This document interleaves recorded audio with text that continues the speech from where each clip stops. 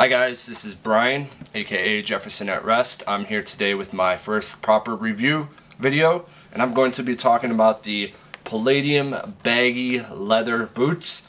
I got these about 2 months ago in black. I think I got them for just under $100, and I think these are pretty neat. I'll talk to you about some of the features, some of the things I do, some of the things I don't like, and then I'll just give you a quick video of them actually on my feet.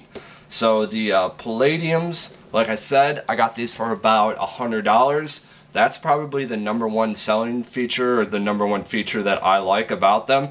I think they're a good alternative to like you know, a Clark's boot or like a Doc Martens or something. There's something a bit more unique than those. I'm not saying there's anything wrong with either of those boots, but you can get these for about the same price, and they have a bit more style, uniqueness to them.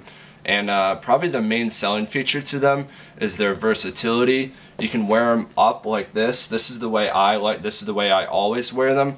But they also have these snaps here and the baggy leather, as they call it, so that you could fold them down for this sort of look. That if you're into this thing, you could do that too. I've never worn mine like this before.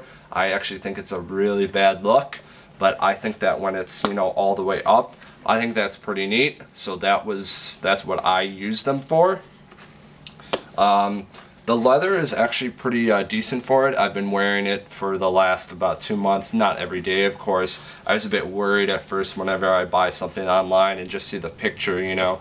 But it's worn in pretty well.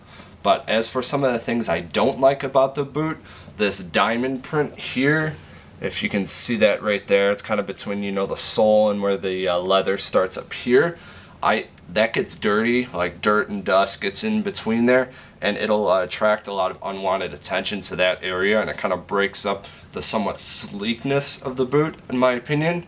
Also, another thing, on this rubber toe cap here, there's like a line between where they molded it. You can see it right there, maybe. I think that that's kind of disappoints me when I look down at my shoes. I don't mind the rubber toe cap as a whole. I know some people hate it, but that line right there really kind of ticks me off sometime. And one other thing I want to talk about with them is some people assume, oh, you know, it's a boot, I can wear it for winter. I would definitely not recommend doing that. I live in a somewhat cold climate in the Midwest, and my feet get pretty cold when I wear these, you know, when it's about like, you know, 10-20 degrees or so. I will say they're relatively waterproof though. I know that's not what they're for. I've gotten a bit of snow on them before and no wetness inside or anything. I think they do sell a waterproof version though, and some other versions with better lining than just this canvas. Those might be warmer, but I don't know. I don't know if I'd go with Palladium for something winter. So now that I talked to you about just the regular boot, I'll show you what they look like on feet.